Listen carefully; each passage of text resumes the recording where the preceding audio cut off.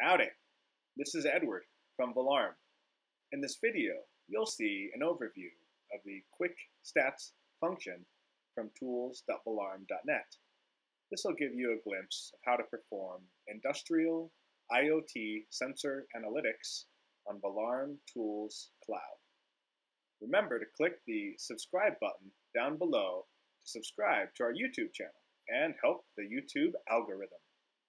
You, your teams, and your organization can monitor and manage your remote monitoring systems with tools.valarm.net.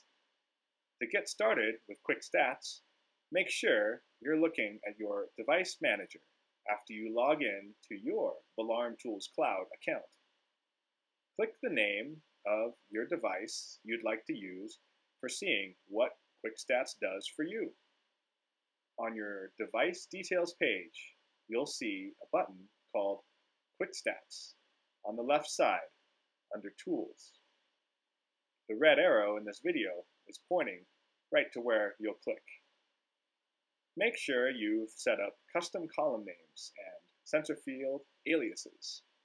If you haven't already done this, then check out our blog post on valarm.net that'll show you just how to do that.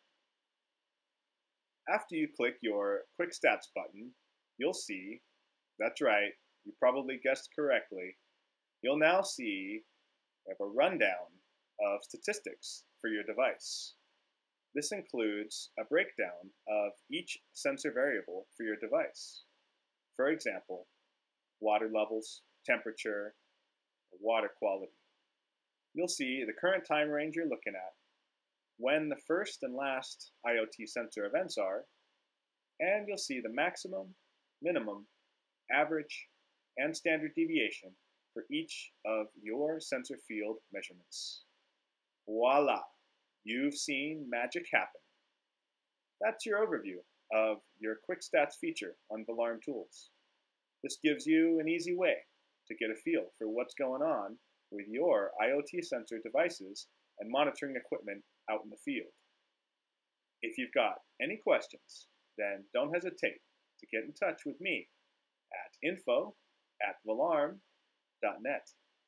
Our customers use tools.valarm.net to monitor anything, anywhere.